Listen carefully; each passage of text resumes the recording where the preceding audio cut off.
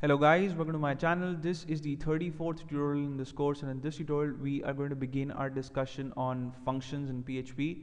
So a function is a named unit of code, and what that means is that let's say there is something that you want to do over and over again in your script file, right? So it could be a calculation, like you want to calculate simple interest and you wanted to show that value a bunch of times in your script file, or it could just be displaying messages to users when they do something. So when you want to do something like over and over again, it makes sense to actually type in your code just once, and that's actually creating a function, and give it a name, and then call that code whenever you want to use it.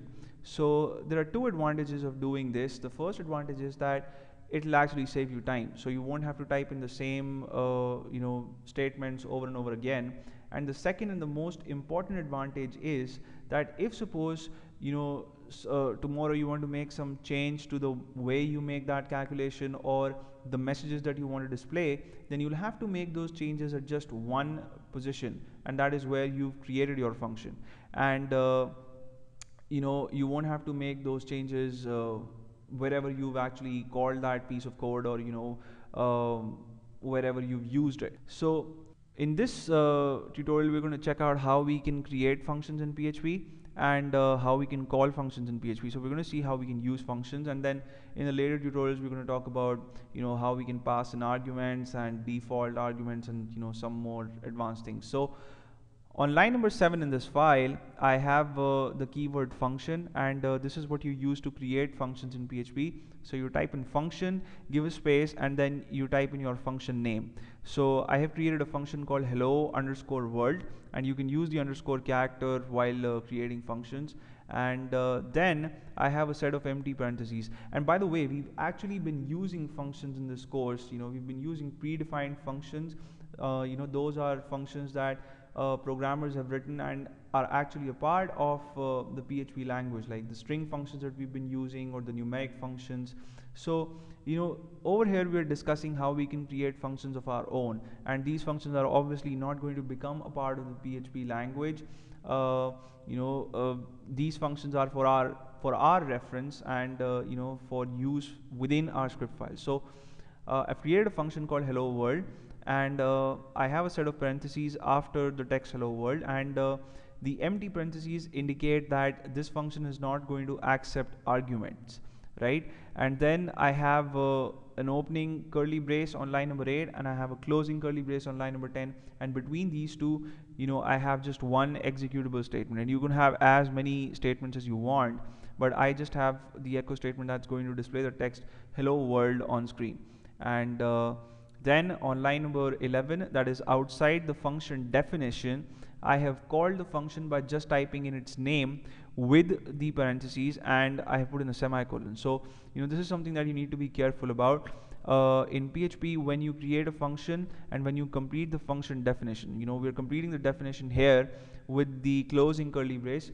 You don't have to type in a semicolon here, but when you make a function call, in that statement you do have to put in a semicolon, right? So what this is going to do is it's going to look for a function called hello world. It's going to find it here, it's going to get inside it, and it's going to find just one echo statement, and it's going to execute that, and we'll see the text hello world. And then on line number 12, I have created another function, and I've used the function keyword again, and I've given this function the name power. And this function actually has a placeholder or a variable within parentheses. So this is to inform PHP that this function is going to accept an argument.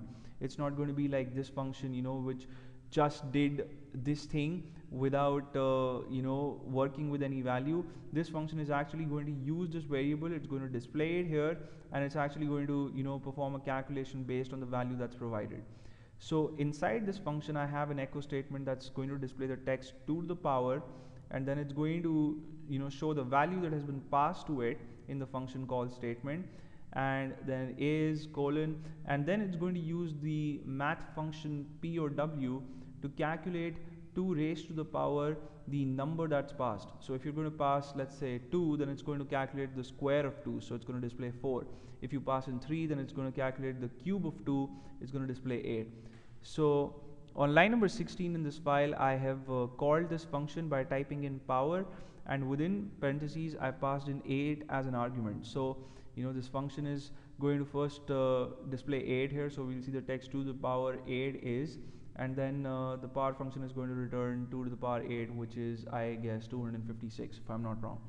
So I'll show you the output of this file now. So I'll go to my browser, and instead of array pointers, I'm going to look for functions1.php, and when I press the enter key, I first see the text hello world. So this is the output from the first function in the file, which was hello world, and then I see the text 2 to the power 8 is 256.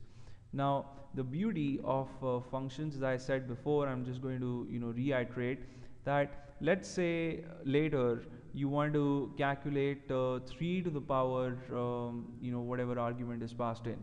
Instead of using 2 as the base, you want to use something else as the base.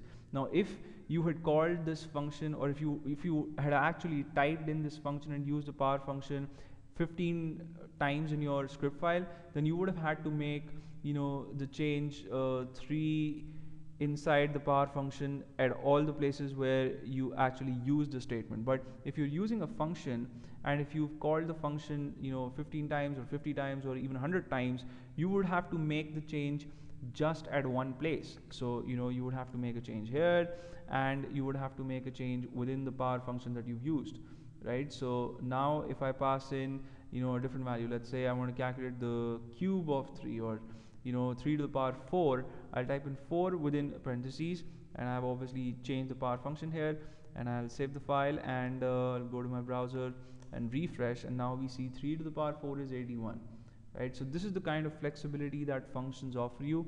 And as I said earlier, we're going to check out some advanced concepts about function. We're going to discuss functions in detail because they're really important and form a very significant part of PHP as well as other programming languages. So later on, if you want to check out other languages like C or Java, maybe functions are important in those languages too.